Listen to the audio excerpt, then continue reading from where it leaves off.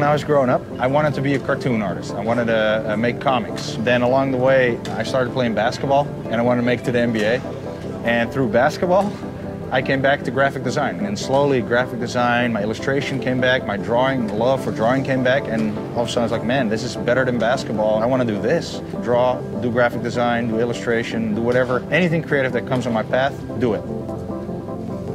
I get influenced by the people I see around me, the people I see in comic books, and I try to incorporate what I see around me into my work.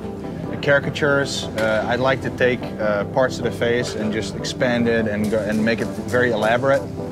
I took my own illustrative style, which is a lot of line work and a lot of crosshatch shading, and started off doing this crazy patterns with the faces and then putting the bottle right over top of it.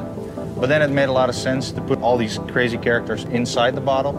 I did one work with acrylic paint, but I'm not a painter, I'm a drawer, so I got very frustrated. I'm like, all right, this is the only one I'm going to do, and I'm going to stick to black and white and doing what I love best, and that's draw, freehand, just go.